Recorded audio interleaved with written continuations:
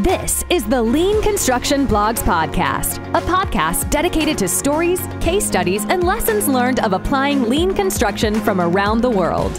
Join Dick Beyer as he interviews industry leaders, lean construction practitioners, and subject matter experts to help you improve the build environment in general and your design and construction projects in particular. Advance your lean journey and bring your continuous improvement efforts to the next level. Let's get started.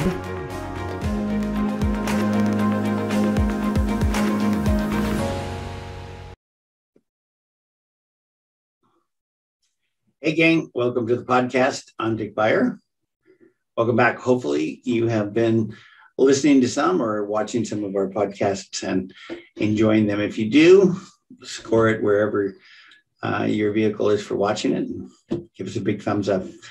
I'm really excited about today's podcast. The truth is I'm really excited about all of the podcasts, but today we get to spend some time with Todd Zabelle. Todd Zabelle was an original founder of LCI, along with Greg Howell and Glenn Ballard and the crew back in the day. And he has been single-mindedly focused on productivity throughout his career. So he was the first guy that I ever really spoke deeply about productivity with.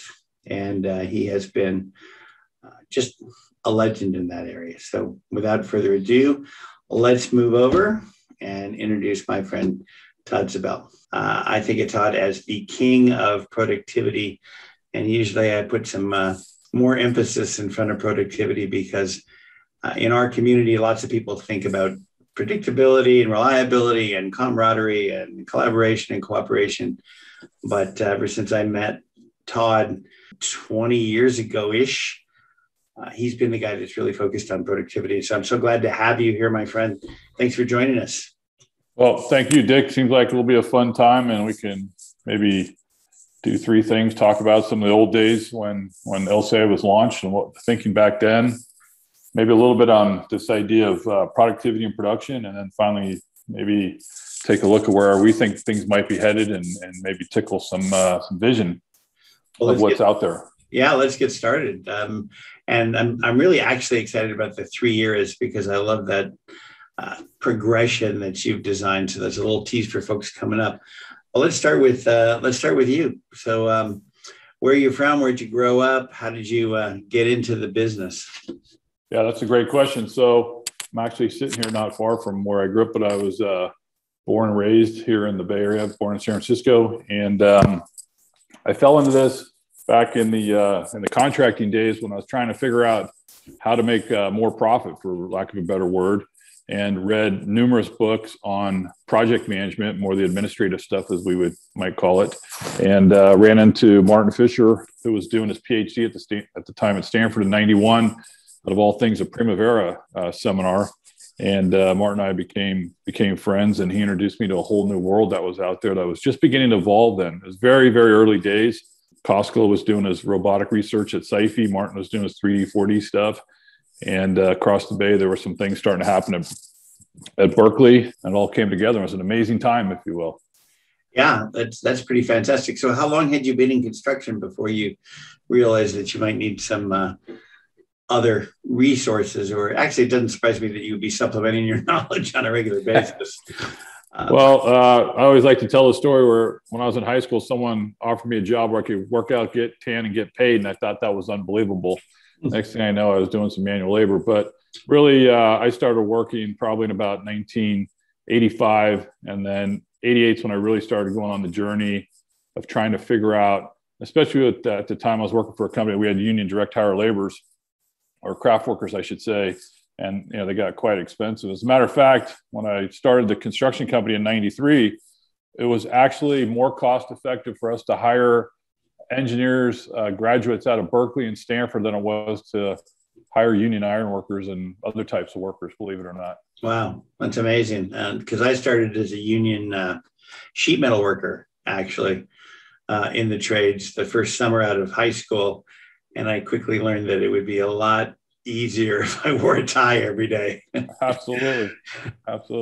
Some of the stuff you sent me, I noticed that you wrote a paper in 1988 already about, VD, virtual design and construction, and and modeling. Tell us a little bit about what got you going into that. Was it just that you had a company and you thought, yeah, there's got to be a better way of doing this?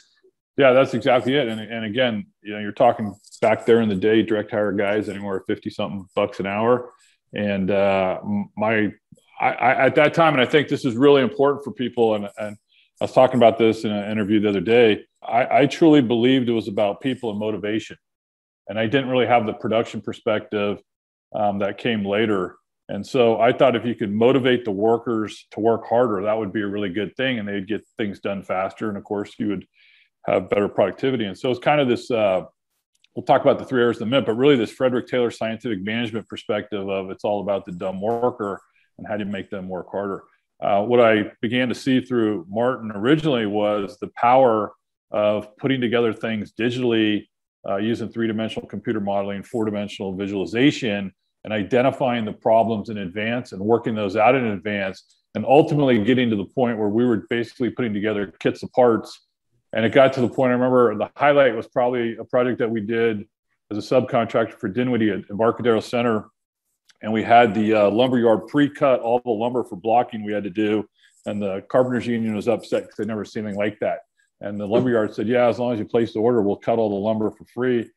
And we sent them over out of the 3D model. We pushed out the exact dimensions of every piece we needed, and it came up palletized in the sequence that needed to be installed. And it was an exciting time, but that was really the gist of it. And then from there, you could really see where all this could go, because if you could do the integration, coordination, and visualization of the work, had a huge impact. And then the automated bill of materials. And as we moved into the assembly drawings, it got really interesting too, because you were finding all sorts of issues that you could avoid in the field. And you know what? Actually, the workers were more motivated because they didn't have to solve problems, right? They got to do work, right? Well, a lot of the work around motivation, the Daniel Pink stuff about intrinsic motivation, about autonomy, doing a good day's work and looking back on having successfully done something in a day. I mean, what industry is better than ours?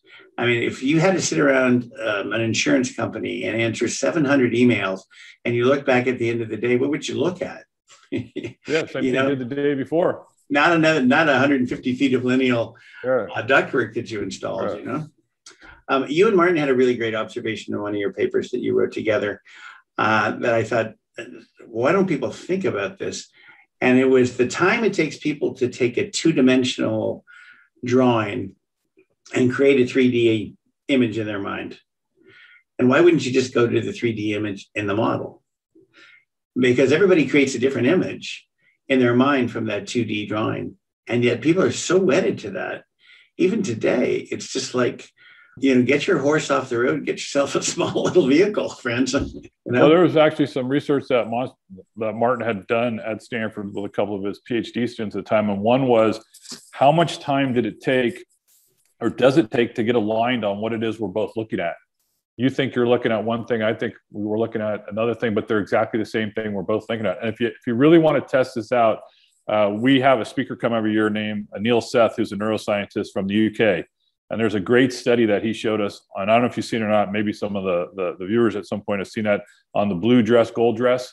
And it's the same dress, and half the population thinks it's blue and the other half thinks it's gold. And they figured out it has to do with how much time that you spend outside. But we had about 150 people in the room at a conference. He put that thing up. I thought it was blue. 60% of the room thought it was gold. And we were all completely aligned in what we saw until he said, how many you see blue and how many see gold? And the room gasped, because we all saw the same thing until he asked. It's funny what that aha moment is, where you realize that, your mind is playing tricks on you. It's interesting what you said about, trying to get the workers motivated and working harder. I've been on so many projects where the superintendent is trying to get the work done faster. And one of the great things about the airplane game, or the make a card game, which is my kind of favorite go-to game, is that when the make a card game, you take dots off a piece of paper and you put it on a card and you try to and you produce them under constraints until you're released to produce it as the team decides. You can never take the dot off the paper any faster. What you can do is you can cut down the space between the work. And nobody ever thinks about the space between the work. They only think about, well, just do the work faster. And really, there's a physical limit to how quickly you can do work. but there's almost no limit to how you can take those spaces between when people are working and when they're not. You're just a legend in the community. So I appreciate you being on here for that as well. But you were back there in the day of the first LCI kind of meeting in Houston. Tell me a little bit about that. Yeah, and I don't know if a lot of people know this, but LCI was actually founded as a for-profit business, and Glenn Ballard at the time had, basically what happened, to go a little bit further back, I think this is important for people to have the context. Martin and I were involved in something called the Northern California Construction Institute. Every year, NCCI would do 2 conferences or seminars a year, and Martin and I had the one in Monterey. And they said, hey, you guys go down there and figure out what we could do. It's an important one because it's the weekend one, so make sure the people come. And we did something on emerging trends or technologies in construction. And we had some crazy people talk about crazy stuff. But this one guy gets up there and he says, how many of you thought about your planning system lately, right? And that happened to be Glenn Ballard in the first presentation of what would become Last Planner, because Last Planner was actually coined by some guys that worked at Mace in the UK. I was over there on a visit and they said, we're doing Last Planner. I go, what do you mean you're doing Last Planner? That's not a thing, right? Came back and Greg and Glenn and I met. So let's just call it that. Someone else has termed it, Greg's kind of got, why argue with them? So what was interesting is this whole thing launches and Glenn actually came to work for the construction company I had time, Pacific Contracting, on a part-time basis, which was really cool to have him roaming around the office, right? And there's some great stories I could tell you about that, but we'll leave that for another day. But Glenn walks in one day and says, "I'm starting an institute." I go, "Oh, that's pretty cool. What is it?" "Well, it's going to be the Lean Construction Institute." And that goes back to, again, the work that was happening in SIFI with Koskela and this question: does the new production paradigm, as he had read in the Machine That Changed the World, apply? And Glenn said, "I want to go further this." We started the international group, but we're going to start something locally. And the thesis was back then for the group, we're tired of solving problems. Let's fix them in advance, kind of a novel idea. So the first meeting happened in Houston. There was 5 guys there. And the highlight was Leo Lindbeck may have been there. Steve Chappell from Koch Industries was there. A guy from Brown & Root was there. And then Glenn and Greg and I believe. And maybe one other person. And this was the best part of the whole meeting. These guys, we're trying to, for lack of a better word, sell these guys and get involved. And the guy from Brown & Root says, "Okay, what is it you people want?" I said, "Well, we want $5,000 from everybody so we can go do research." And the guy looked at us and said, "You can't do anything for $5,000. When you want 500, give us a call." And he walked out. Right. And it was just classic. And it didn't make sense. Hey, wait a second. We'll take 500. Well, but I'll tell you what was talked about the group with, especially Glenn, was we don't want 500 because then we might as well go to work for them. We don't want to be holding to them. Right. And one other key thing that a lot of people don't know about LCI is the idea was to sunset it in 2007. Glenn said, "This thing will be dead. We're shooting it in 2007 because we would have figured out whatever we need to figure out." Now, we didn't have the 500, so maybe we didn't figure it out. But anyways. Well, it's the nature of associations. I blame myself for taking over, Greg and Glenn's request, jumping in to be the executive director. And then all of a sudden it just took on a life of its own. And I'm afraid it'll never die, no matter how many problems it solves. I think it's doing its thing, and there's a need for that. And there's got to be something to counteract some of the other, let's say, efforts that are going on out there doing whatever it is they do. So I think it's a good thing that it does its thing. Yeah, you did a hell of a job with it. So, you should be congratulated for that. I appreciate that. But when I was done evangelizing and they had to have an HR department and insurance, it's like, let's go find somebody who knows about that stuff. That's not what I want to do. I want to just get out there and keep kind of banging around at it. Early on, you had Brown & Root, you had your own business, Pacific Contracting. You said that in discussions with me, TD Mechanical was an early adopter. Neenan and Greeley was an early adopter. And then Lindbeck, whether it was Leo or his son Henry or Chuck Greco, I know that those guys were, instrumental pretty early on thinking about the changes. What was their interest? Were they dissatisfied with that group of people? Yeah. Okay, so a little bit more context on what happened there. TD was interesting because, and again, there's a group of people that's really interesting, and I don't know why they don't come together and have a meeting, but there's a group that. And this is kind of a side story, but I think it's related. There's a group of people that graduate out of Stanford who's Martin Fisher, Iris Tomline at Berkeley, Vic Sanvita, who's going to be part of this story in a minute, yep. Mike Williams, who went to Bechtel, Norm Barnes, who went to work for his dad's company, and actually introduced Lean to Sutter, where him and I were in there making this presentation, and Will Lichtig was sitting there, and Todd Harris, who's down there at Lend Lease now, and many others. And it was an amazing time on what that happened. The TD guys ran into them at a DBIA conference where Sam Vito was presenting his research on why design build was more effective than conventional fix sum hard money, if you will, right? Yeah, he did that with Mark Concher, one of his kids. Exactly. And so that got going, one of the early deployments of it. Neenan was very interesting because we had met them at a conference that Womack was doing for the Lean Enterprise Institute with Daniel Jones. And just a little side story there, I always think was funny, is he was going to have 2,000 people, and Lockheed said, we'll take 2,300. And he said, no, you can't have that many, but we'll settle on 1,500. So they took the 500 grand. They were smart. But anyways, and so we did this construction thing, and that's where we ran into to Hal Maycumber, who had just come from ABB at the time. And they were doing some interesting things on their schematic design in a day, which I think still has a lot of power.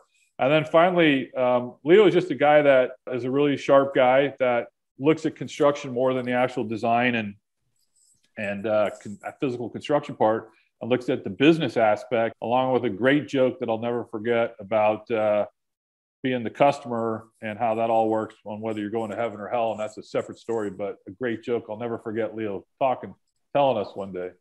So really cool group. And at the same time, the Brits came in from Heathrow Terminal 5, and you have what John Egan was doing over there in the UK. And that's really where things started to take off. The early days was what happened on Heathrow and that whole effort. Yeah, what's interesting is that from the Egan Commission report and a lot of stuff that Brent Flyberg writes about and talks about at the Said School at Oxford. It's funny that they kind of went in a different contractual direction. They didn't really do an IFOA. They have a kind of partnering agreement that came out of that. Why is it that whenever people look at a problem, they think that a contract is going to solve it somehow? That's really, as a lawyer, my deep question. Yeah, I'd even go further. And I learned this at one point. All a contract really is the potential rules of engagement that will be negotiated if there's a potential legal action.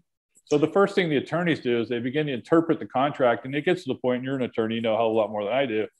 We need to verify and validate the signatures on the contract to even see if we have a contract, right? Is one of the first moves, yeah, right? Oh my God, right? Yeah, and so so to me, a contract's merely the rules of engagement in the instance of, in the highly unlikely event, and maybe in construction it's likely that we're going to have an issue that we need to get courts or arbitrators or mediators involved. And so I don't know why people spend so much time on these documents, other than maybe they don't know what else to do, right? Maybe they don't really know. Well, I think no lawyer has ever found a problem that they didn't think they could multiply. So it's yeah, absolutely. It's one of the great things. One of the things I think of, and I really do think of it as the original IFOA, because that was one of the great aspirational documents of all time. It was, I think, 180 pages or something. I think of that as the bomb squad, right? What it does is it tries to get rid of all the obstacles that you're going to stumble across. And it really tries to take the Ian McNeil approach of relational contracting deeper. And people who, I've had long conversations with Greg about the relational contract. He was saying, oh, this is really great. And I said, well, do you know how fundamentally it changes how we think about contracts? How contracts from the common law and from Oliver Wendell Holmes, consideration and all these crazy things, it changes the entire game to a game of reciprocity and not a game of victors. But we didn't come here to talk about contracts. We came here to talk about how you moved into the productivity part. So you met Will Lichtig. He went off and drafted a contract. Tell me about Terminal 5, because that's something that Glenn's eyes always kind of missed over when he talks about Terminal 5 and people that were on that project, including a guy I met here in Canada named Craig Swalberg. Says he's just same thing, eyes missed over about that. Tell us about that project, because I think it's a little bit under the radar in the community, and I think it was hugely important to what you guys later on did. Yeah, I think Heathrow Terminal 5 is probably the greatest project that's ever been delivered from an innovation, lean contract. It ticks all the boxes. Nobody's come close. Many have had an opportunity. But, it's a very fascinating story. First of all, Sir John, he sells Jaguar to Ford. He gets knighted, and they ask him to take BA and to make that a private enterprise that's publicly traded. Just get it out of the government, right? And he gets there and is told basically we have to build this new terminal, otherwise either the French or the Germans are going to take the business because they're happy to build it. I don't quote me on the numbers, but I think the valuation, the market cap for BA at the time was $3.5 billion. The project was $7 billion. And Sir John's smart enough, man. He's knighted, and he's saying to himself, "How are we going to do that?" He goes out, looks at some of their projects. He's absolutely appalled, being a car man, as he would say. The level of discipline, or the lack of discipline, the lack of professionalism and all. So he decides to pull all of his contractors together and said, "Hey guys, we need to change." And they said, "Well, that's great, John, but you're just another job." And the projects that had happened in the UK along the way were just total carnage. I mean, really bad, between Wembley and the National Research Center and the rest. And so he decides to launch something and puts a guy who's a very important guy in the world of lean. A lot of people don't know who he is Simon Murray, founder of Acumen 7 in the UK. Simon's group technical director at BAA, and he goes out around the world looking for best practice. And he goes down to Stanford. They find my little company up in San Francisco and say, "Can you be on a plane next week to come to London?" And so we said, sure. And actually, Greg and Glenn and I all went at the time, and we did some workshops for those guys after I think the initial meeting that I had gone to, if I remember. And what was interesting is they were trying to figure it out. But BA had one thing. They had a few things they were doing. One, they had a car man that knew lean. He knew lean manufacturing, and he didn't know anything about lean construction. It hadn't really been invented yet, but he knew lean manufacturing. They had a contract that they had developed that basically, and this could go either way, but what worked for them was they said, "We're going to guarantee your profit." And they ring fence that, put that in an escrow account. And they said, "We're going to take and go direct cost, and we'll split any savings out of that, and half of it will go to you," right? So they had the contract thing worked out in advance. It's very famous, the T5 contract. And then what we did, and a lot of people don't know this, is we deployed production control throughout all the engineering, throughout the majority of the fabrication and the on-site construction. So thousands of people are working in what was called at the time Project Flow, which was the software. Delivery every 28 seconds, 9/11 hits at the beginning of the project. So they're shutting down runways and starting runways and changing direction, which has huge problems for 120 tower cranes that are on site, right? And so very complex project, thousands of workers, delivery every 28 seconds, couldn't deliver in the morning or in the afternoon due to traffic. 1 day of laydown on site, amazing job, comes in ahead of schedule, under budget, got a little bit of a black eye for the startup, the initial launch when they didn't have the car park sorted out, the training, but the construction went great. And it's a fabulous case study, that success story that many people want to quote that they were there. And if there was, we still have our badges, those of us that actually worked on the project. Wow. So is that where you got the kind of the fundamental idea to move from Pacific to SPS? Yeah. So that's a great question. Exactly what happened was, in '99, I believe it was the Department of Energy came to LCI and said, "Hey, we would like to do some research with you guys, but you got to be a not-for-profit." And we had a meeting, and the decision was made that we're going to be a not-for-profit. And remember, LCI is a for-profit business, and I basically just took what was considered the advisory consulting business and said, they said, "You go do that. Glenn and Irish are going to Berkeley. Greg, you're going to be the guy that goes out and spreads the word." And that's how we carved it up that day. At the same time, I just decided there's this opportunity in the UK and other places. I'm going to go do that. And that's when we launched, I launched SPS, if you will. That's fantastic. That segues into directly kind of into the 3 eras, I think. Yeah. Because I think your graphic around that is very telling. It's just classic. I mean, I hadn't seen this before. And so era one is productivity, 1900 to 1950. Tell us a little bit about that. Yeah, so a little bit of context on this, how this came to be. I was out to dinner with a customer, and this guy was running capital projects for a large company. He said, a Texan guy, "Todd, I don't know how we got to where we were." And I go, "Joe, that's a really interesting question." Went back and did some research. I read 32 books in about 3 or 4 months. And this was years ago, and it kind of fried me, believe it or not. But I really wanted to answer this question: how do we get to where we were? And after reading all this stuff, it came out that it was obvious that there's basically been 3 eras of thinking about projects. Era 1, productivity, very much focused in scientific management. Think of Taylor, Babbage, Gilbreth, and those guys. And there's a book. This book's really interesting. You can buy this book where Fredrick Taylor, who is the guy with scientific management, when you think of Taylor, think of Gant, who worked for him with the bar chart. Think about separation from the doing and the planning. He had 8 foremen, the speed boss, the disciplinary boss, which maybe that's HR now, the speed boss being accounting. He really thought the workers were dumb, and that if he could motivate them in the right way, they could get a lot more done. Now, of course, Gilbreth had a different view on that. But Hauer, he translates all of Taylor's work for construction, right? And at the same time, you have what we call the behavioral approach with Follett, Owen, and then the administrative approach, or the bureaucracy with Fayol and all those guys, right? So if you look at where we are today, right, and I'll tie a little bit of it together when we go to era 2, but the goal was productivity, and we're really still we're still operating, focused in the world of Fredrick Taylor and those guys, believe it or not. If you're going out on a project, you're doing time on tool studies, if you're trying to make a worker, like you were saying earlier, go faster, and you're not attacking what we would call the queue time when we get over to the far right, if you believe that motivating workers are the key, if you have bar charts on your project, if you got one guy planning, another guy doing, you're deep into era 1, and you may not even know it. Right. Yeah. There's a great book called The One Best Way that is kind of lengthy biography about him. And they contrast Taylor and his like complete disparagement of workers with Henry Ford, who, you know, when he started doing his production system, he brought in the craftsman because he knew that he couldn't either train his workers or get people to do quality work if they didn't have pride in the work that they were doing. And Taylor just didn't give a crap about that. Taylor says that he worked with a guy named Schmidt, which was literally, he said the most ignorant, dumbest one he could find that was involved in the works, and said he was going to work on Schmidt to prove that his system would work. And Taylor ends up in front of, you know, some kind of congressional hearings because the railroad adopted this stuff and they want to know what the hell he was doing because they didn't think it worked. And people like Ford were very much different than where Taylor was. Yeah.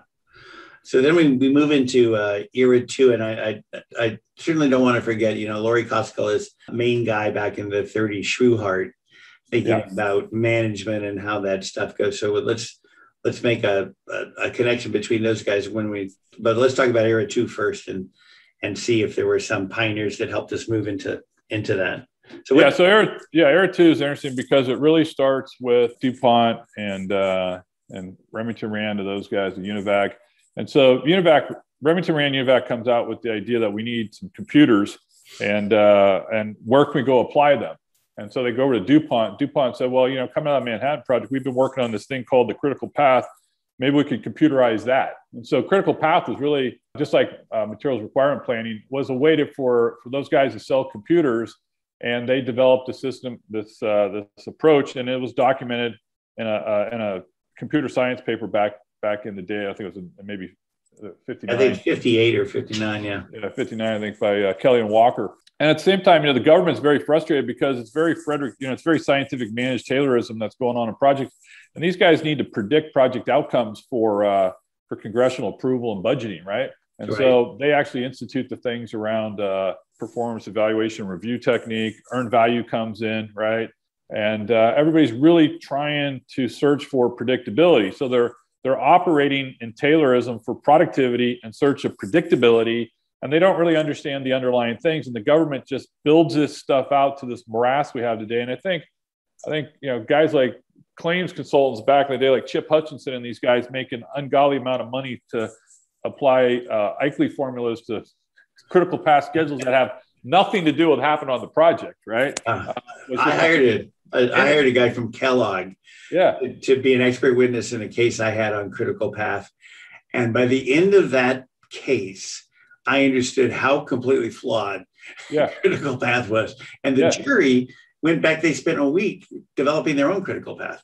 I mean, it was funny because it wasn't the longest item. They were thinking, well, what was the work that had to be done and who didn't get it done?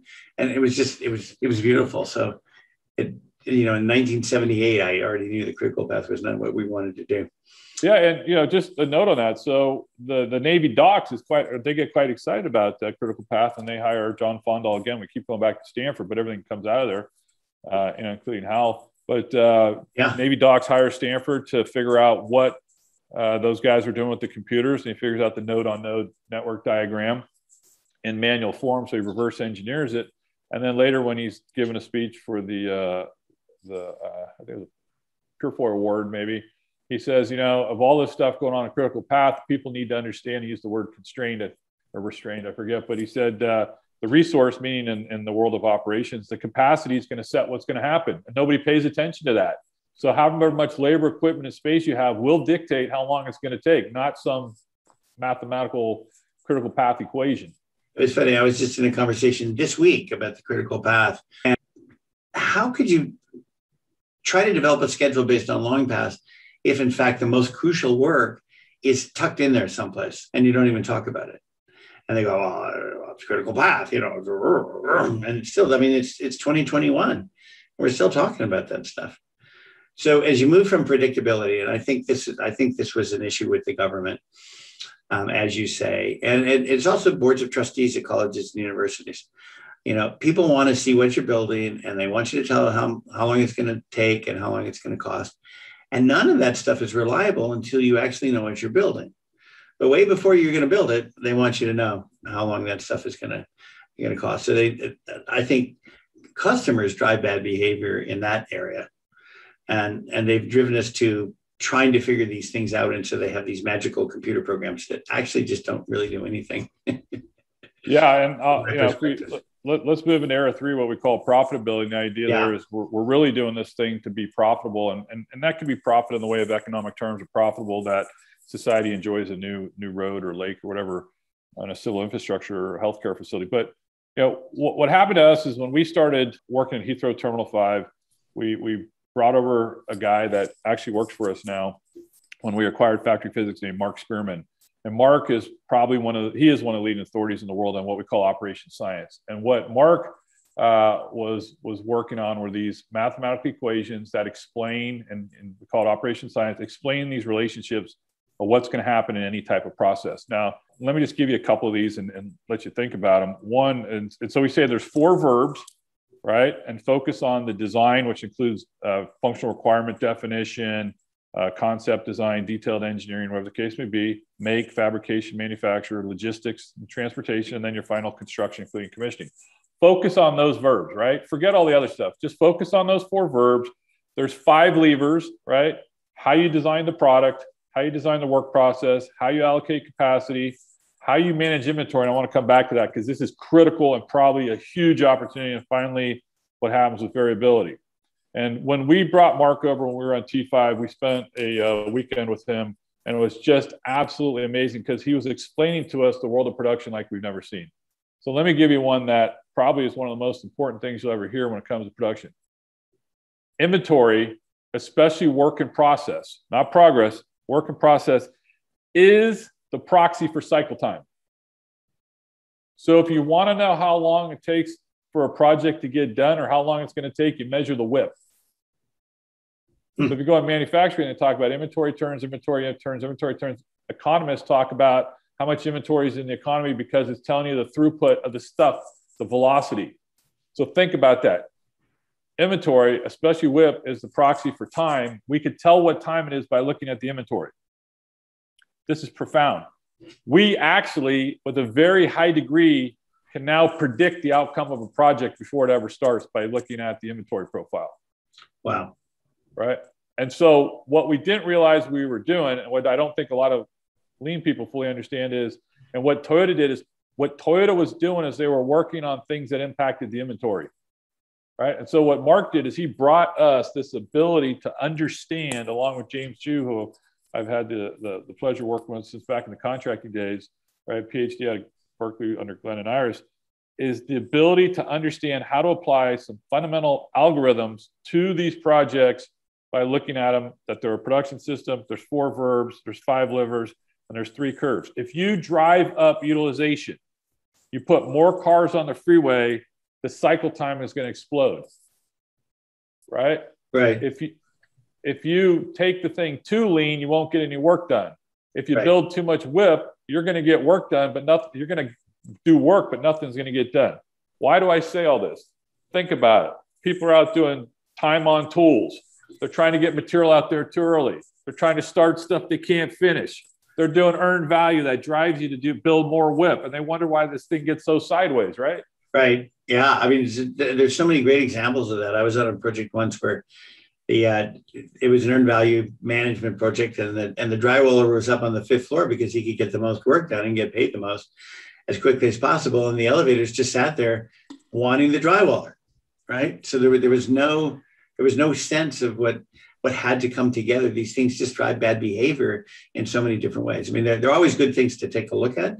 And we have a very simple, and this is really interesting to me because, we have a very simple way of looking at inventory in lean. Inventory is just waste. So, it's got to show up just in time. We don't think of it as in the cycle of the overall production.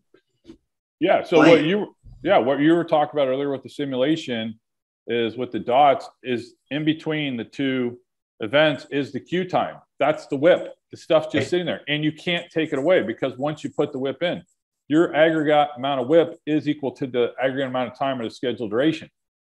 And so people will do anything to start work. They won't finish it. As a matter of fact, the whole project is WIP on the part of the consumer that needs to go do something with it when it's done, right? Yeah. And so mass amounts of cash are tied up. Mass amounts of WIP are created. It's the same thing. So WIP is also the proxy for cash. As all that, so we could look at the cash profile. We could look at the WIP profile. It's going to tell us the time, right? And then what happens is guys are starting more and more stuff. They're using inventory to protect themselves amongst the other trade. Give me the whole floor and I can get done faster. Of course you can, but the project will take 3 years longer, right?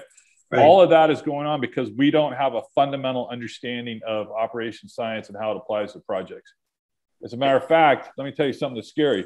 The Project Management Institute and the last version of the PMBOK actually said operations management is a knowledge set outside of formal project management, and it happens after a project's delivered, not a body of knowledge you could use during the delivery of the project. Exactly. And it's funny because I use the example of Newton all the time. And what we're talking about in terms of a changed paradigm, the apple falls on his head and he's going to write a chapter for the Book of Knowledge, but the Book of Knowledge says the sun revolves around the earth and the earth is flat. You can't write a chapter about gravity in that book, just like you can't write a chapter about productivity in the PMI Book of Knowledge. I mean, it just doesn't fit. It's all about driving from the back seat, right? It's oversight and what you do with oversight. Administration. It goes back to Area 1. And I would say the world is flat is something that we like to use. And what we see is a lot of people are studying projects like the world is flat, trying to figure out when they're going to fall off or sail off. And what we're saying is, no, the world is round. You better be looking at your provisions because you're going to run out. You're going to starve to death. You're not going to fall off. And they look at it and say, yeah, right. The doldrums that kill us, right? Yeah. And if you think about the doldrums as having, no inventory just in time because you thought inventory was a waste and you didn't develop any inventory, then all of a sudden you understand that you're out in the middle of the ocean with no provisions and no wind. And that's a good point, because what a lot of people don't understand is you have to have some inventory. We want to be lean. We don't want to be anorexic. And we see people take the inventory too low and nothing gets done. We see people a lot of them take it too high. So the question is, how do you get to the right frontier? And that's kind of the area that we like spending our time in and get very excited about applying these algorithms on those problems. Well, and that's really what you took into SPS, right? I mean, you go to these process piping plants and you run the algorithm at the end of the day, and the next day the schedule is all new. I mean, so you don't have a 6-week look ahead. Right. You've got about a 6-hour turnaround time. Well, and let's add to that, because maybe we could spend a couple minutes on where all this might go. And so if you think about that, if we could build a model of the production system that is the project, okay. Right. And I'm not talking about put some Post-it notes on the wall. I'm talking about a real model using modeling language and intelligent objects. We can now do some really interesting things. And let me just tell you a few things that I know that we're involved in. One, we can feed sensors into the model. IoT sensors, tracking from vehicles, autonomous vehicles, tracking from marine and aircraft, right? Feeding into what's going on in real time. Okay. This is just taking what Qualcomm did and taking it to the next level, right? Yeah. We could take and we could feed that signal back out the other way and tell the thing to go do something, right? So now we have a data layer where we're communicating. Now, one of our customers has taken that to the next level, and we're feeding into a data lake where they're now taking our stuff with some of the stuff we have with some of the stuff they have, and we're doing machine learning, artificial intelligence, data science on top of that. So we got the OS that tells us if we increase WIP too high, time's going to go out. If we increase it too low, time's going to go out because we're starving. So that's the operation science. And then we have the data science that's querying the database to tell us what's causing the WIP problem, right? And so what one of our customers is able to do is take daily real-time feeds coming out of the production control, and within an 88% accuracy predict the schedule duration. Wow. Okay. So all of a sudden, the dream of the Era 2 predictability people are starting to come together through the operation science and the data science, right? And this is not some guy in a closet filling in durations on P6. No. I mean, the guy. I don't even know how the guy would keep up with what was. I got to tell you a story about T5 though. Really, just an off ramp. They have 88 planners on T5. They come to us one day and say, "Hey, we'd like to use your production control." And we said, "You guys are the planners. What do you want to do?" They said, "Well, we've got to manage all the planners and get the schedules done." We said, "You're going to use production." Hey, true story, right? Anyway, so think about how IoT, autonomous vehicles, IoT are going to start to come together, right? And then the other thing that we're spending a lot of time thinking about, and two big things happened in the last few weeks. Warren Buffett invested in a offsite fabrication company called MiTek or something, and Katerra obviously had to file the reorganization or bankruptcy. Here's a question for people that really interests us. Clearly you should fabricate offsite, but should you assemble on-site or should you assemble offsite? Right? Think about that. Big movement to assemble offsite. Now, if you're building a jacket and a topside for an offshore platform, you're probably going to want to do that on-site, right? Yeah. But there's a lot of guys trying to do work off-site. I want to just throw this at you. In Today and Tomorrow Ford's book on Henry Ford's book, he talks about how he shipped the cars flat pack. He didn't want to ship air. He didn't assemble the cars. He sent them flat, and they assembled them locally. IKEA ships flat pack. Okay. Right. So there's a lot of guys trying to do volumetric construction that are saying we're not seeing the cost savings. We're going, no kidding, because you're driving the WIP up too high. Right. Right.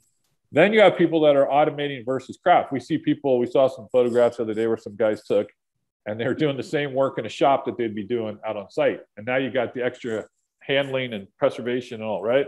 So there's this really interesting point that we're at right now where it's a confluence of digitalization and industrialization, but it's all completely useless if you're stuck in Era 1 and Era 2, because it doesn't benefit from that.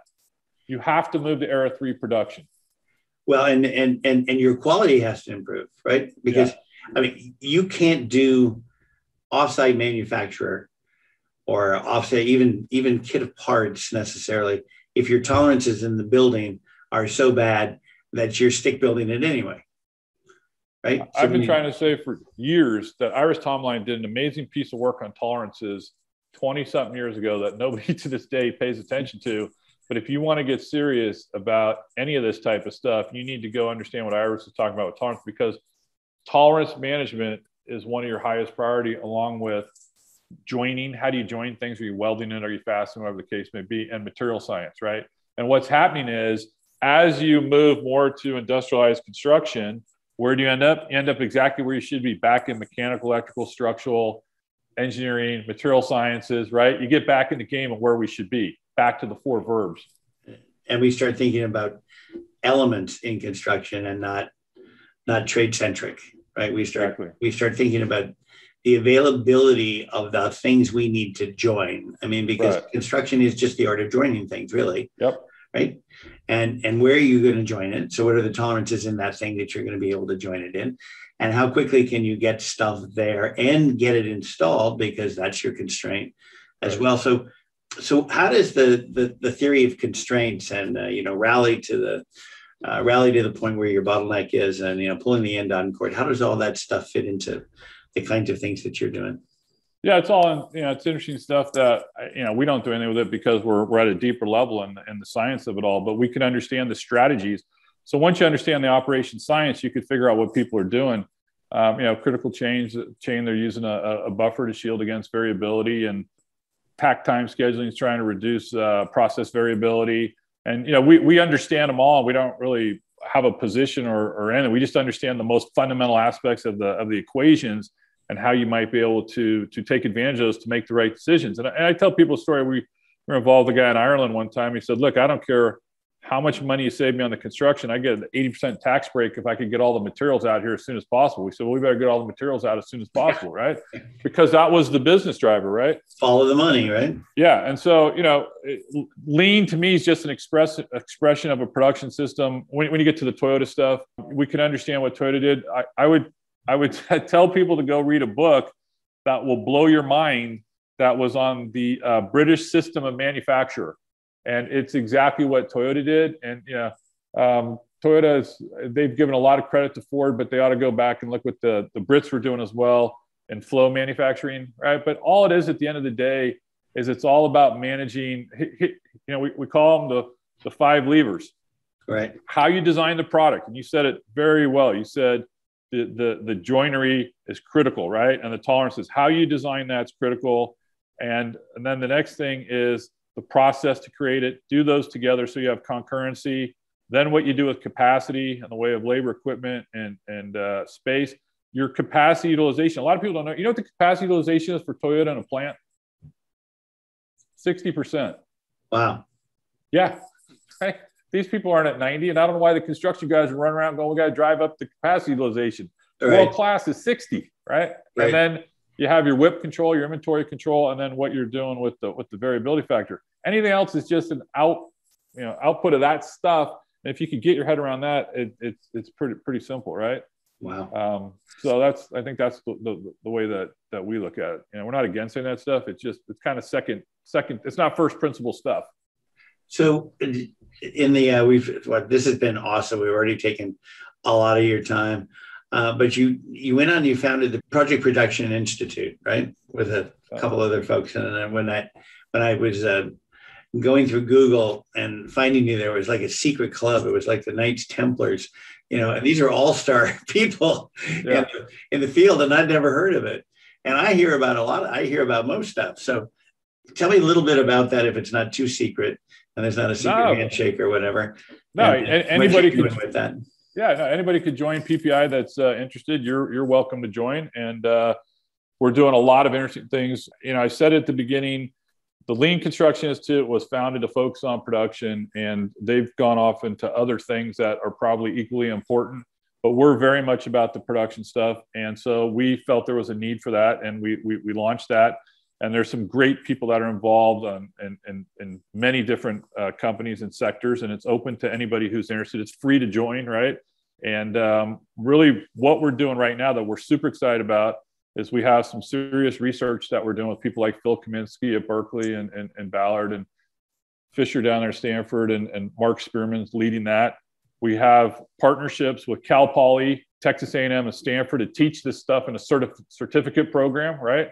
Nice. We have working groups. We have a working group for energy. We have a working group for shipbuilding and ship repair. We have a working group we're launching for industrial construction, this off-site thing, right?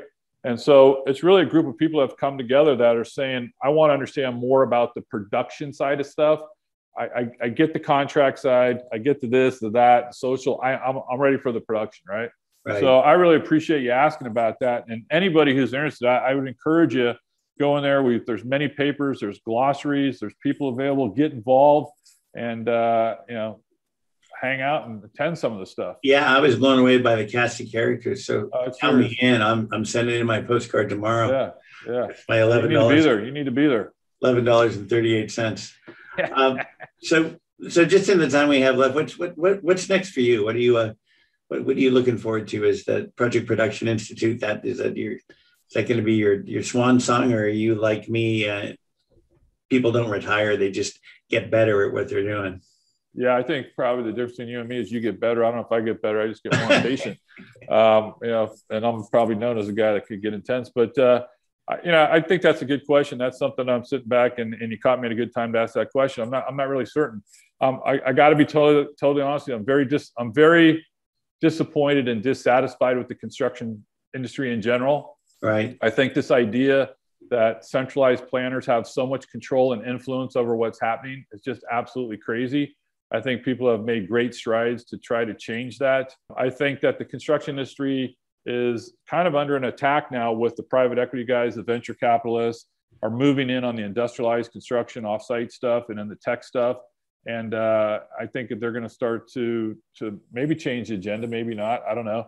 But I just think it's, to me, the saddest part is that a scheduler gets paid more than a structural engineer. And that to me is just, or bills out. That's just not right, right?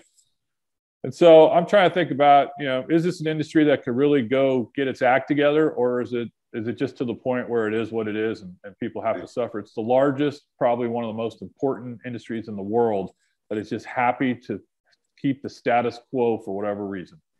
Well, and until we start thinking about it as the built environment, and we start thinking about it from cradle to grave, and we start thinking about the customers as more than just 4 or 5 different entities out there, but it's the planet, it's the community, it's everything. What we do is so important that to do it so badly seems really wrong.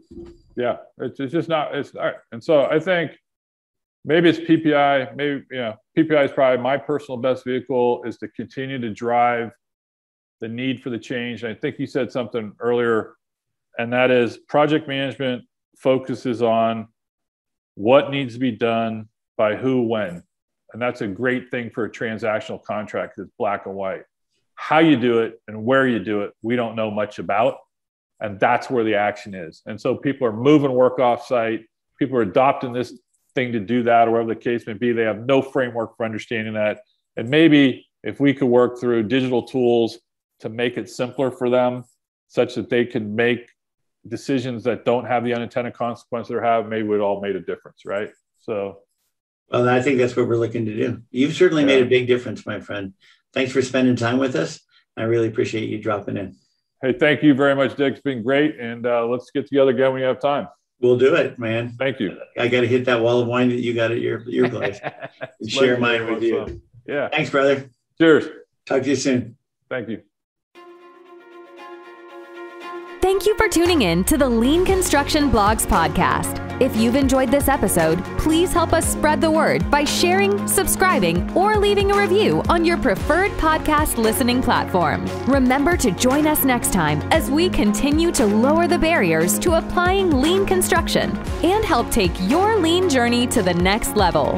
And don't forget to visit the Lean Construction blog to stay up to date on our latest podcast episodes, weekly blog posts, monthly webinars, and upcoming conferences. We hope to see you on the next episode.